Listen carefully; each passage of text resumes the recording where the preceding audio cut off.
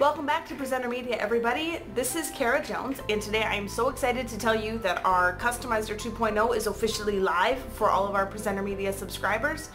This means that you can customize the skin tone, hair color, accent color, shadow and opacity all independently on our new clip art images. This is also going to be rolled out backwards through our most popular images that were already existing, but what it means for you, and I'll put some examples up here for you, is that you can now create images of ours that change the skin tone, hair color, and accent color. So you can have any range of ethnicity for skin color, you can be able to have any color of hair, and that includes not just your regular brown, red, black, blonde. It includes blue, purple, teal, yellow. You pick the shade, it's up to you.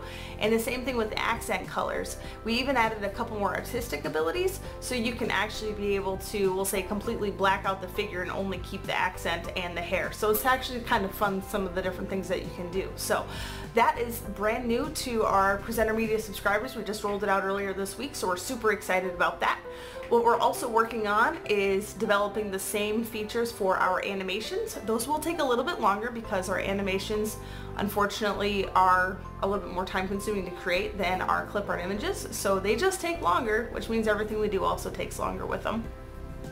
And then don't forget, we do have our slide clip video maker, and I have been excited to be able to use that to actually create our last 2 Facebook ads. And any Facebook ad that we create moving forward, I'm going to create exclusively using our slide clip video maker, which means I'm stepping out of my box and using my Camtasia and After Effects worlds to bring you guys ads that are actually being created using our slide clip video maker. And don't forget, that's free for all of our Presenter Media subscribers. So if you guys haven't jumped on that and tried it out a little bit, we do have plenty of tutorials available on how to use the slide clip video maker, but I'm also available to answer any questions you guys might have about how to use it.